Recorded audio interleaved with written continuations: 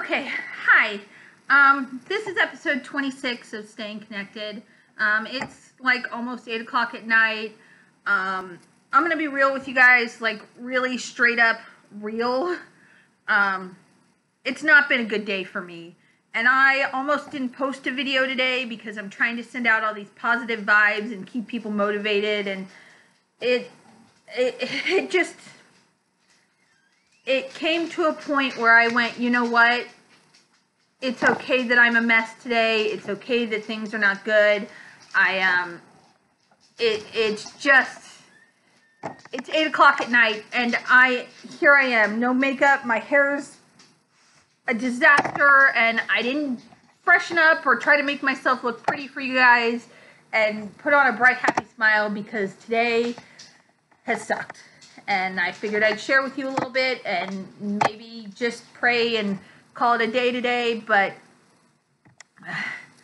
you know, some of you may or may not know that I've been dealing with some health issues pre the quarantine. I've had some problems with my kidneys and I'm doing really well health-wise. But today was not a good day health-wise because unfortunately I'm taking some very extreme medications, mostly prednisone, and some of you guys may understand that and some of you may not, that prednisone can kind of sort of make you a crazy person. And I ended up getting into a fight with my sister today. I accomplished nothing on my to-do list, and when I mean nothing, nothing. I barely got out of bed today, and it wasn't good. And that's what I'm here to share, because I want you all to know that I am here for you and I am praying for you and I'm wanting to bring some positivity to everyday life, but I also want to be real with you. And parents out there, I know there's a lot of parents who are having difficulties and you can't do things like I do because I don't have kids here.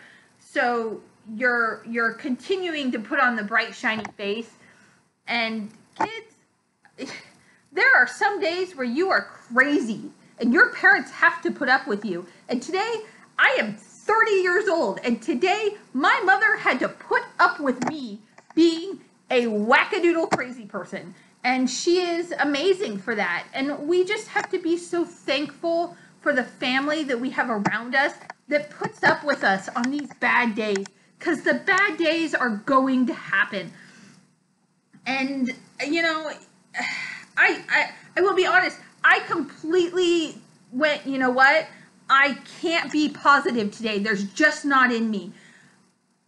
So I'm just not going to post a video. And as the afternoon went by and as things went bad and things got worse and I sat and had dinner with my family, I went, you know what?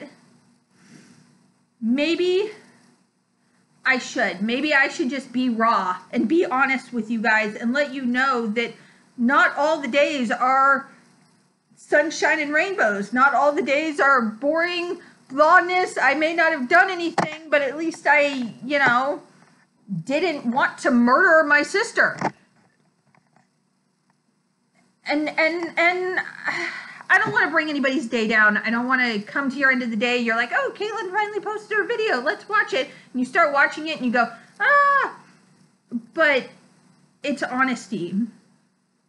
And that's all I've got for you. I've got the raw emotion that I can share with you and the understanding that we don't have to make every day positive, but we also don't have to let the bad days affect the good days, because I am going to finish this video, take a shower, have some tea, go to bed, wake up tomorrow, and hope everything's all better. And that's all I got for you. Now, I would like to include some sort of daily challenge, but our day is almost over, so I think I'm gonna just keep it short and simple with the challenge today. And that's today's daily challenge is to think of one thing to do better tomorrow. One thing you did today that you can do better tomorrow, and it can be a little thing. So for me, my one thing for tomorrow, I am going to do something. I mean, like, it's not, I am not going to spend my day tomorrow laying in bed, letting my emotions overpower me. That's it. even if all I do is end up getting up and sitting at the kitchen table and watching TV, not in my bed, that's what I plan to do tomorrow, because you've got to find the one thing to make tomorrow better. So that's today's daily challenge. Find one thing to make tomorrow better. And tell someone about it. But you don't have to. And yeah, and just a little side note to all of you kids out there who may or may not be watching, and maybe these videos aren't really reaching the kids because, you know, they don't enjoy them, and I get that. But if it's reaching you parents, great. And to all you kids out there of the Palisadro Church, know that I miss you and I love you, and I cannot wait until we eventually get back into our church so I can see and hug all of you, because I will be coming for the hugs. Yeah, so why don't we close by praying together? Because honestly, that is one of the best part of my days, is being able to pray with you guys. And it's really, really helped me with my ability to pray in public. Maybe next time I'm in a large group and someone turns to me and asks me to pray, I won't have a panic attack about it, because I pray every day with you guys. And that is so powerful to me. You have no clue.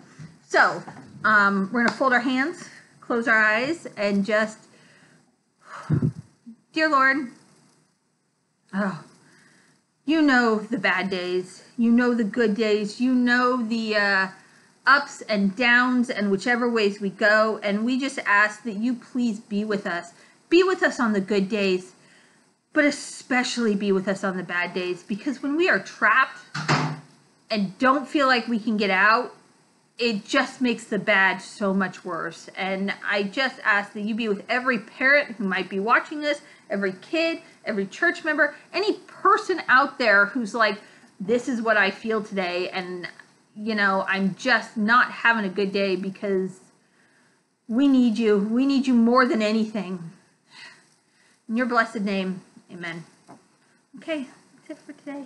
Bye.